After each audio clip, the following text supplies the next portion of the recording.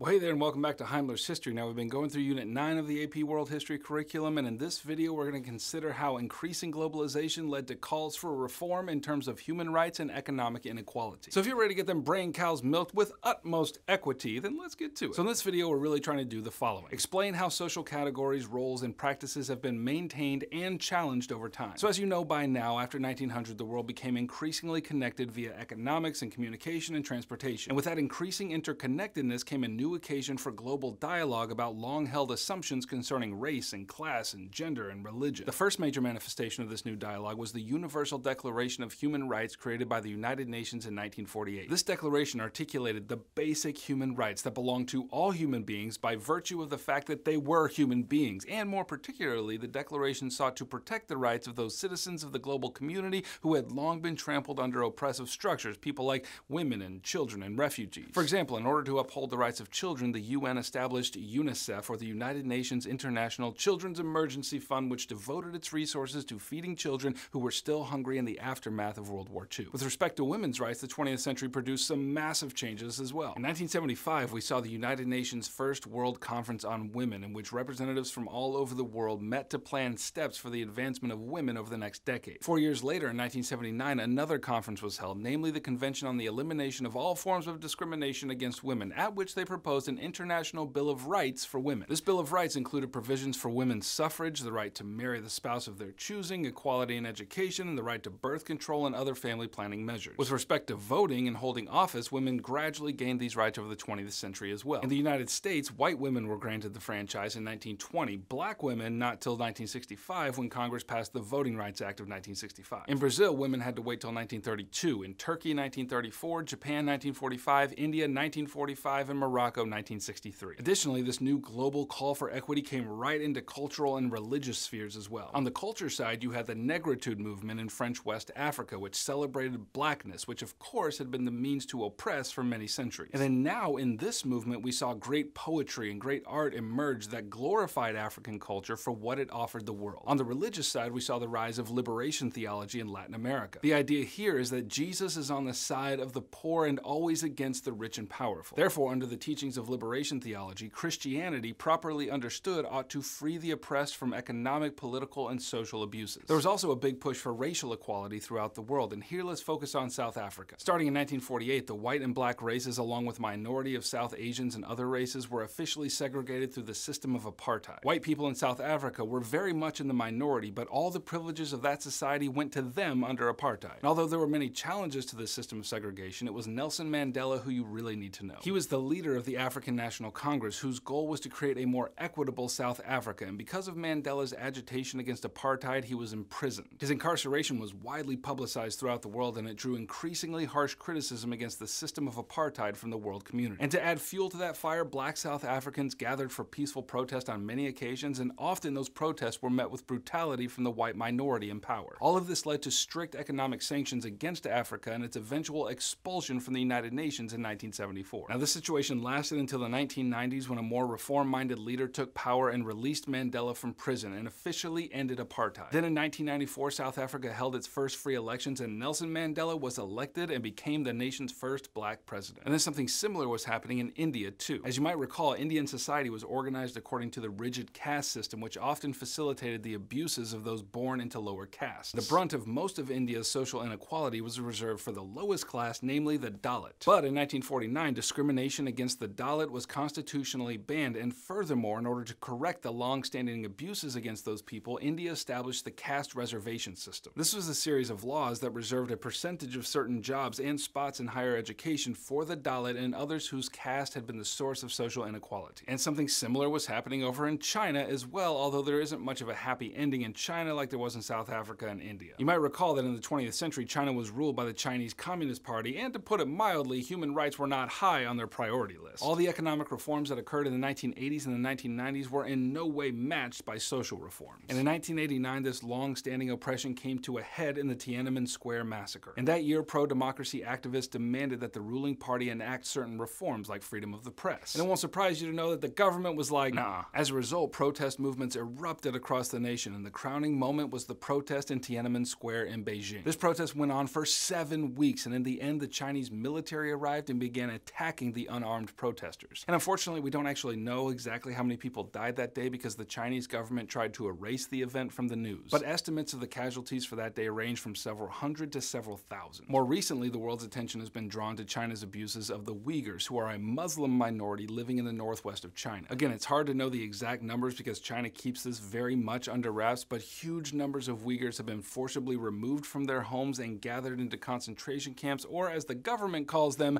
re-education camps. The abuses that they have suffered are substantial, and the world community is increasingly bringing heat on China to address it. So in the case of China, there have been substantial calls for human rights reform, and there's been some, but thus far not much movement has occurred. Okay, another manifestation of the calls for equality and global human rights has to do with environmental movements. As the world's economy became increasingly globalized, one of the major effects was the environmental degradation of the world's poorer nations. Now, because these nations weren't saddled with the same restrictions on pollution and emissions that more developed nations were, much of the world's manufacturing has been relocated there. And along with the manufacturing has come increasing pollution. The effect is that in these countries, clean air and clean water are no longer a given. And to address some of these inequities, Greenpeace was founded in 1971. Its purpose was to advocate for a clean environment by opposing practices that led to deforestation, desertification, and global warming. Also in 1977, Wangari Maathai founded the Green Belt movement in Kenya. Kenya's long period of colonization left their environment a wreck. Kenyans could look around and see their streams drying up and had more difficulty keeping its population fed. The Green Belt movement sought to address these problems by planting trees and reviving the soil and collecting rainwater for irrigation and drinking. And finally, to address economic inequality in the World Fair Trade Organization was established in 1989. Member nations agreed to fair trading practices, respect for the environment, good working conditions for laborers, and non-discrimination among genders and races. Alright, well that's what you need to know about Unit 9, Topic 5 of the AP World History curriculum. And if you want help getting an A in your class and a 5 on your exam in May, then click right here and grab a review pack. If you want me to keep making these videos, then by all means subscribe, and you know me, I shall oblige. Heimler out.